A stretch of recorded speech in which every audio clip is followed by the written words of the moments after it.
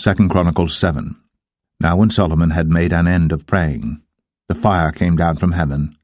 and consumed the burnt offering and the sacrifices, and the glory of the Lord filled the house. And the priests could not enter into the house of the Lord, because the glory of the Lord had filled the Lord's house. And when all the children of Israel saw how the fire came down, and the glory of the Lord upon the house, they bowed themselves with their faces to the ground upon the pavement, and worshipped, and praised the Lord, saying, For he is good, for his mercy endureth for ever. Then the king and all the people offered sacrifices before the Lord. And King Solomon offered a sacrifice of 22,000 oxen, and 120,000 sheep. So the king and all the people dedicated the house of God. And the priests waited on their offices, the Levites also with instruments of music of the Lord, which David the king had made to praise the Lord, because his mercy endureth for ever, when David praised by their ministry, and the priests sounded trumpets before them, and all Israel stood. Moreover, Solomon hallowed the middle of the court that was before the house of the Lord, for there he offered burnt offerings, and the fat of the peace offerings, because the brazen altar which Solomon had made was not able to receive the burnt offerings, and the meat offerings, and the fat. Also, at the same time Solomon kept the feast 7 days, and all Israel with him,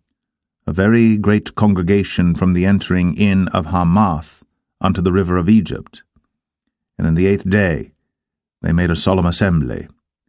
for they kept the dedication of the altar 7 days, and the feast 7 days. And on the 23rd day of the 7th month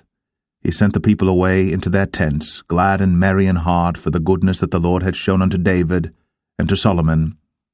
and to Israel his people. Thus Solomon finished the house of the Lord,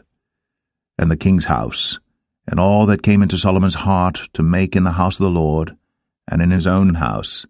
he prosperously effected. And the Lord appeared to Solomon by night, and said unto him, I have heard thy prayer, and have chosen this place to myself for an house of sacrifice. If I shut up heaven that there be no rain, or if I command the locusts to devour the land, or if I send pestilence among my people, if my people, which are called by my name, shall humble themselves, and pray, and seek my face, and turn from their wicked ways, then will I hear from heaven, and will forgive their sin,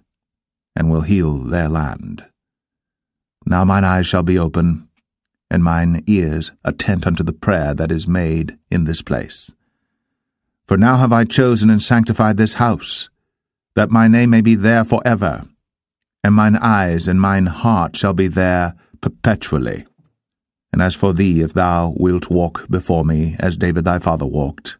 and do according to all that I have commanded thee, and shalt observe my statutes and my judgments, then will I establish the throne of thy kingdom, according as I have covenanted with David thy father, saying, There shall not fail thee a man to be ruler in Israel. But if ye turn away, and forsake my statutes and my commandments which I have set before you, and shall go and serve other gods, and worship them, then will I pluck them up by the roots out of my land which I have given them, and this house which I have sanctified for my name will I cast out of my sight, and will make it to be a proverb and a byword among all nations. And this house which is high shall be an astonishment to every one that passeth by it, so that he shall say, Why hath the Lord done thus unto this land and unto this house? And it shall be answered, Because they forsook the Lord God of their fathers, which brought them forth out of the land of Egypt, and laid hold on other gods, and worshipped them, and served them. Therefore hath he brought all this evil upon them.